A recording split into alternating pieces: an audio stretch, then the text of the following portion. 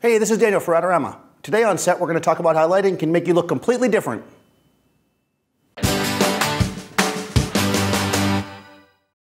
So the first time I photograph somebody, I like to study their face and see how the light will affect them. Usually I take one light and move it all around, and then also have them move their face and study it. This way I can determine how I like the light on their face. To simplify things for this video though, I set up 4 lights. One on camera left, one on camera right, one up above, and then one at the bottom. This is going to give me an idea of how the light is going to shape Sharina's face. Okay, so let me show you my setup here. I've got my Nikon on a tripod, and on top I've got a PocketWizard Multimax.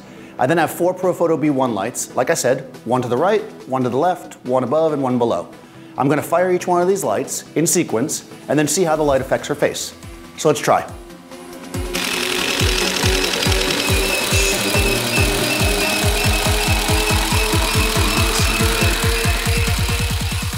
Okay, so on camera right, the light is slightly below Sharina's eye line.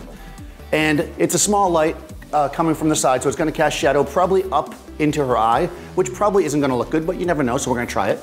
On the left-hand side, the light is slightly above her eye line and to a 45 degree to one direction. This is typically a general good place to have the light.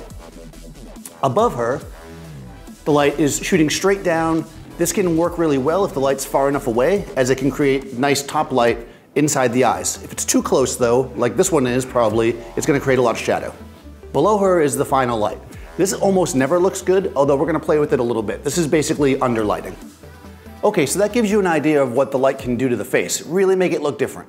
But now let's take each one of these lights and get a great shot with each one. So here on the right, the light is a little bit low, and I know that we don't wanna have her look right at it because that's probably gonna create a weird shadow coming up from her nose. So what we're gonna do is have her look in the opposite direction. So if Sharina can look to her right, we'll shoot basically a profile. So let's see what that looks like. Okay, so that was pretty cool. Now on the other side of her, we've got a light in a more traditional portrait setup. So what we'll do is we'll just have her look generally in that direction. That will give nice light across her entire face, and also because it's a nice small source, it'll create nice shadow and add shape to the face. Okay, so for the light above her, this can be really good for a nice beauty shot. We just wanna make sure we angle her head in such a way that we're not looking too much up her nose, and maybe have her take half a step back. That way we'll get a nice light across her face, really dramatic. So let's see what that looks like. Okay, so for the light underneath, I cheated a little bit. There's no way that the hard light source from underneath is gonna look good on anybody unless you're going for a really, really creepy shot, and we don't wanna do that with Sharina.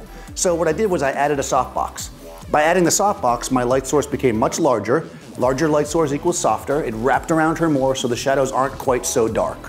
This creates kind of an interesting shot, but still stays really nice.